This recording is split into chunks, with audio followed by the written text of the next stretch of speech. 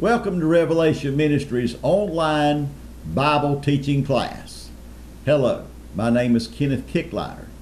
I would like to take a few minutes to introduce to you Revelation Ministries and help you to understand what we're about.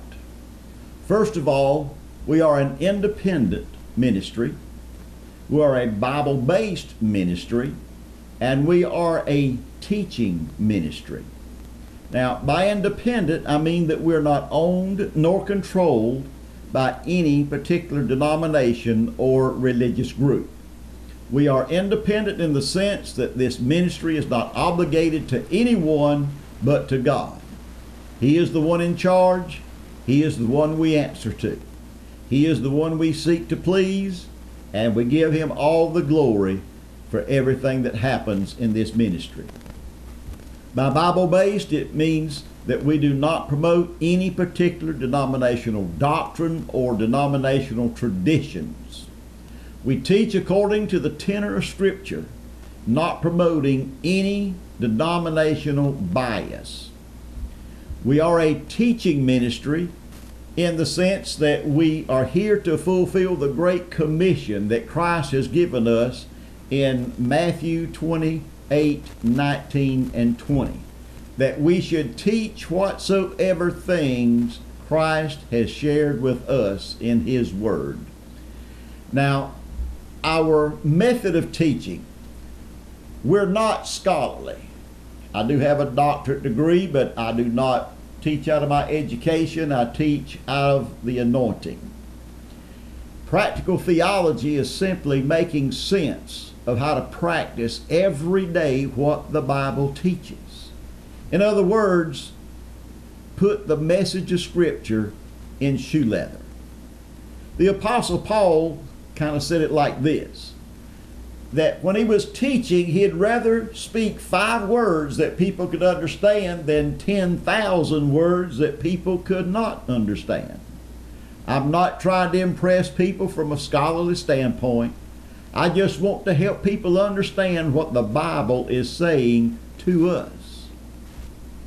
Just the other day I spoke to someone and they shared that they had just quit going to church. And the reason they gave was because they just did not understand what the minister was saying. They said, it's just so far over my head, I just don't get it. It doesn't do anything for me. It doesn't mean anything to me. I really just don't get anything out of it. I try and use the KISS method. Keep it simple, stupid. And that's kind of my motto in this ministry, is to keep things simple, but yet in depth to where we can understand what the Bible's telling us. Our goal is to get below the surface of Scripture and get into the meat of the Word. Get down into the true meaning of what God is trying to tell us.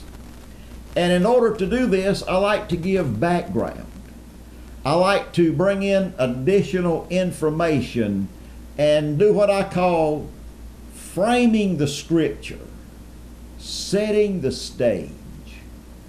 And in other words, instead of just starting in the middle of the Scripture, assuming everybody knows what's going on, I like to kind of set the stage so that we understand where we are, what's going on, who's there, what they're saying, why they're saying it, what it means to us. And by framing the Scripture and setting the stage, we can begin to see the big picture of the Scripture.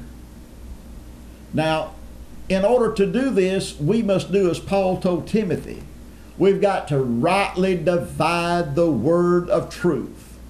We can't take what's over here and make it fit somewhere else. We've got to keep the Word of God rightly divided the way it was given to us. And when we do that, the Scripture makes what I call spiritual common horse sense. Now, the Bible is just like a puzzle. Have you ever tried to put one of those 1,000-piece puzzles together? Fairly intimidating. But the Bible has over 31,000 pieces or scriptures. And it's my goal to help you put these pieces together so that the Bible harmonizes and makes sense. Now, some of the subjects that I teach on, which I will be teaching on a wide variety of subjects, but just to give you some idea, I love to teach on spiritual warfare. I like to teach about satanic warfare, demon warfare, warfare in the church, warfare of the individual saint. There's so many types of warfare, so many descriptions, and I like to define what spiritual warfare actually is, how spiritual warfare plays out in everyday life, how things work, so that we can understand it. We talk about it all the time, but I run into very few people that truly understand what spiritual warfare is all about. There are numerous levels of warfare. Some don't affect us that much, others affect us very directly. So when we begin to understand these things, it can make an impact on our life for Christ. I like to teach and preach on practical Christian living, things that affect us every day, our faith, unbelief, temptation, tithing and giving and works, and all of these things that affect our everyday relationship with Christ and our walk with Him. Also, I like to teach Bible prophecy. It's one of my favorites. 2,000, 3,000, 4,000 years ago, God put things in the book that relate directly to us today. So many times people say, Kenny, what is going on? People have just become stupid. No, people aren't stupid. But there's a reason why people are the way they are today. There's a reason why our world is the way it is. And the Bible lays it out very plainly. And there's one of two ways to know the Scripture. Number one, the Holy Spirit gives us direct illumination. In John 14, Jesus said that He would guide us in all ways of truth and righteousness. He would reveal things unto us. And, the Holy Spirit, that's His job, part of His job anyway. And if you don't have that kind of relationship with God, then you're in the position that the eunuch was that made a trip to Jerusalem and bought a copy of the book of Isaiah. He was reading it and he was just stumped.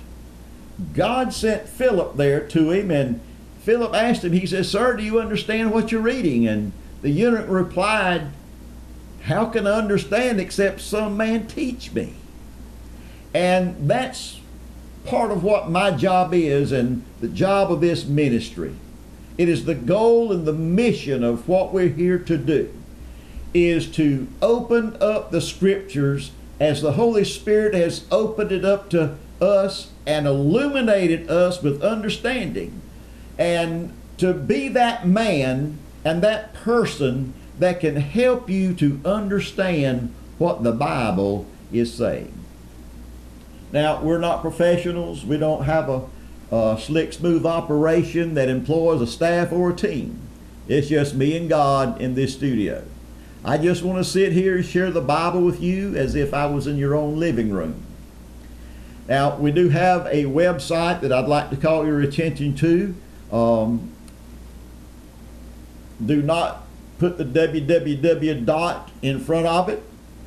Just go to your browser and type in one word, all lowercase, revelationministriesonline.com. Let me give you that one more time. revelationministriesonline.com. Now, at the bottom of our homepage, there's a place where you can submit Bible questions or you can leave comments for us. We welcome any suggestions as to some subjects or scriptures you'd like for us to expound on. Or if you have a question about the Bible or spiritual issues that you would like to have answered, send it in to us. We will definitely get back with you with a Bible answer. So what we're trying to do as a main goal is to make this ministry a go-to source for Bible questions and spiritual issues that you might have.